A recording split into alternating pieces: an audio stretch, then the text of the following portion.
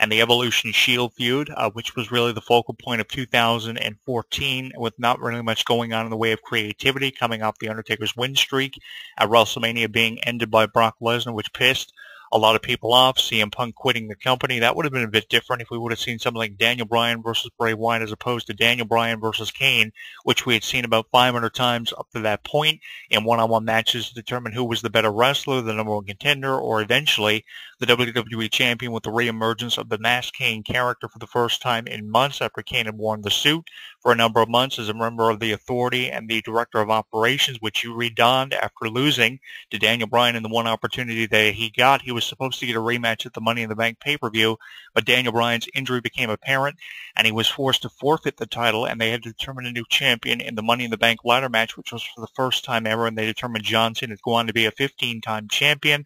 Again, lack of creativity when you have to go back to having John Cena as the champion. Why couldn't have Bray Wyatt won that match? He was the number one contender for the title, and he was one of the 8 or 9 superstars in that match that he could have easily won it and came from out of nowhere. Again, they dropped the ball with Bray Wyatt, and in my opinion, they are still dropping the ball with Bray Wyatt. The only good thing Bray Wyatt has going on now is this feud with Dean Ambrose about how his father and his family members have a history of being in prison. They have a lot of personal issues, and the promos are amazing. One example of a good promo was when Bray Wyatt actually was coming to us from inside of a prison cell. They were making it apparent that he was locked inside of the cell, and he was referring to how Dean Ambrose's father had spent the majority of his lifetime in prison for things that he had done, and he wondered if his father still sent him postcards from prison. That really irritated Dean Ambrose, and Dean Ambrose was pushed over the edge. Another great promo that I put over for the Dean Ambrose-Bray Wyatt feud, which really set the emotion to an all-time high and really made it more personal than it was in weeks prior to the Slammy Awards, was the promo from the Slammy Awards where the ambulance came back after Bray Wyatt had attacked him on a previous edition of SmackDown. The smoke, of course, comes out of the back doors of the ambulance, and here comes Dean Ambrose to his entrance music, violently attacking Bray Wyatt, making us wonder who's going to win this TLC match at the pay-per-view, which could be the most violent match out of any match we have seen between Bray Wyatt and Dean Ambrose. And I want to know what your prediction is for this match. I'm going with Dean Ambrose in this match because Dean Ambrose has really been pushed over the edge, and Bray Wyatt has gotten the better of Dean Ambrose a lot in their matches that we have seen back at Survivor Series, of course, and their matches prior to that. And he's been getting the better of him on tour for quite some time as well. And he's probably going to continue to get the better of him up until at least December 20th, when this feud is expected to reach its climax in the United States and Canada, and for an up-and-coming pay-per-view, at least by the Royal Rumble.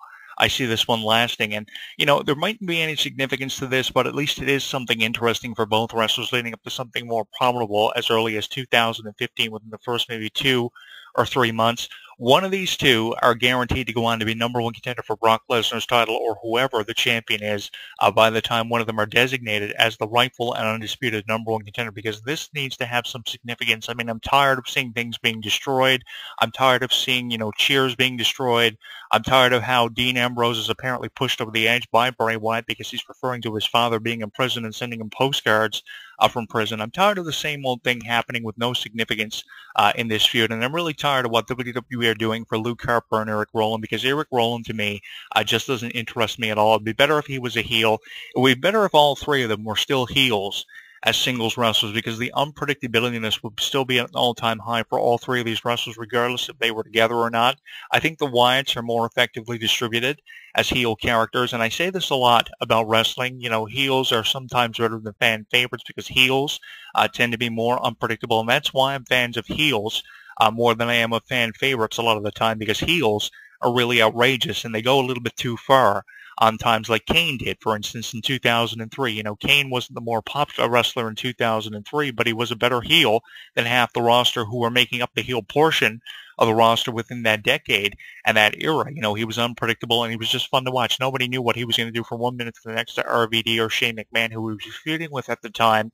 And I think that, nobody knows what someone like a Bray Wyatt is going to do at this point in time as a heel character. And the same thing could be said about Eric Rowan if he were a heel character. You're saying the same thing about Luke Harper because he's still a heel character. It's a good decision to have both Bray and Luke as heel characters still, separating them from the Wyatt family. But having Eric Rowan going in as a fan favorite, I know that usually they have one fan favorite, probably out of a three-man team, like they've gotten with the Shield, but this time they've gotten two with Dean Ambrose and Roman Reigns, as opposed to having one of them come out of the Shield as a fan favorite.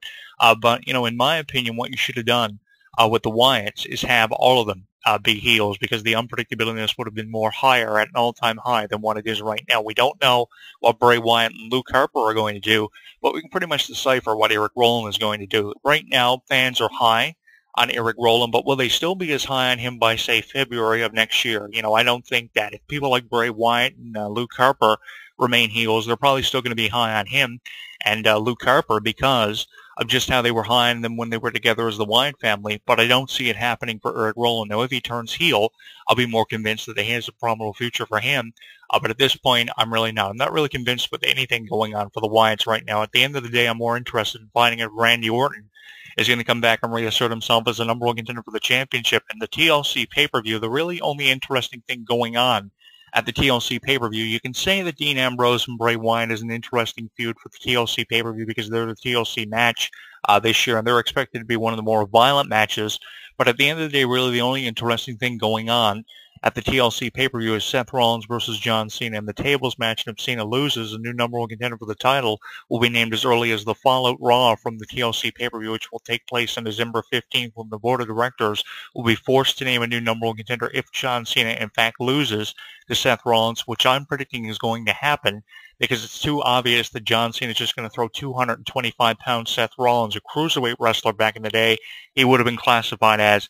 It's too obvious to say that Seth Rollins is just going to be AA through the table, and that's going to be it for Seth Rollins, because he still has that Money in the Bank contract, which he could cash in at any given time, and just having John Cena win the match will be way too obvious. It's more unpredictable if you have a new number one contender named because of the loss to Seth Rollins the night after at the Raw, after the TLC pay-per-view, which could happen. So I'm going with Seth Rollins over John Cena in this match. I would love to go with John Cena, but, you need to convince me more that John Cena is going to win and benefit going into 2015, because he's got way too much momentum on his shoulders after winning at Hell in the Cell, taking that opportunity away from Randy Orton like he did, becoming the number one contender, and, winning at the Survivor Series, which I was hoping he wasn't going to do. I was hoping the Authority were going to stick around for a little while longer, but Sting coming in was kind of cool, too, because it's just Sting versus Triple H at WrestleMania 31, making up for the potentiality The Undertaker may not be headlining WrestleMania for the first time in what will be forever. I think the last WrestleMania The Undertaker didn't headline was WrestleMania in '94 in Madison Square Garden, WrestleMania X. So this will be the first time possibly The Undertaker will not headline WrestleMania because he lost to Brock Lesnar. But I'm still hoping Brock Lesnar versus The Undertaker has a chance of happening for the title match this year. And you get Sting versus Triple H in there as an added bonus. So that was kind of cool. But the thing is, John Cena has way too much momentum. And if he does get to face Brock Lesnar, this will be, the fourth time in the last decade I've written about in my column in this corner with Jonathan Clarke, and I blogged about from my Google Blogger page, Cheap Shots with Jonathan Clarke. This will be the fourth time in the last decade Cena's fought Brock Lesnar in a WWE ring or a UFC-style match. It's too obvious to have Lesnar versus Cena again. And if you're Brock Lesnar, you got to be really frustrated. I'd rather see Bray Wyatt face Brock Lesnar than I would John Cena versus Brock Lesnar for the fourth or the fifth time within the last decade, which is what we're faced with. And I'm hoping that someone takes John Cena out of the title picture soon enough to give us something more to talk about than Cena versus Brock Lesnar for the fourth or fifth time in the decade, which I just mentioned, which has got to be really frustrating for a lot of people. I think it's safe to say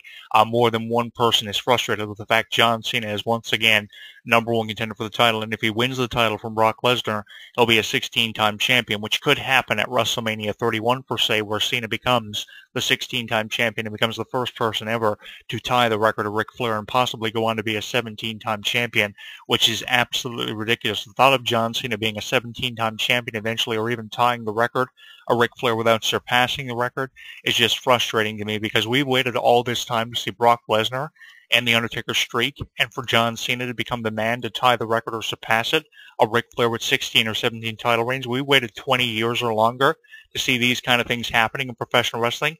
Shut the business down if we had to be subject to this kind of thing. And this is what the realization of the professional wrestling business is revolving around, because this really frustrates me to have to talk about this and do commentaries on things like this. You know, if the Wyatts were still together, we'd probably have a more probable future for all three of them. But with them separated, like the Shield were earlier this year, at the end of the day, the Shield had a more probable future because you had characters you could kind of run with as singles competitors. Dean Ambrose, of course, the Brian Pillman psychoticness is what he had going for him. The CM Punk style for Seth Rollins. I've compared Seth Rollins and CM Punk together quite oftenly because I think that Seth Rollins is in the position to be the replacement character for CM Punk because he resembles CM Punk that much. It's frighteningly, Seth Rollins is the new CM Punk, in my opinion, and the next candidate to be one of the longest reigning champions of the last 25, 30 years of 200 or 300, what was it, 434 days. Yeah, 434 days. We could see a reign like that for Seth Rollins if and when he cashes in the briefcase, which he has to do by at least June or July of 2015, which is obviously coming up for Seth Rollins. It could happen earlier than June or July of next year, and I'm hoping it does. He could be the next one to hold the title for 434 days, but regardless if he does or not, he is the replacement character for CM Punk, in my opinion.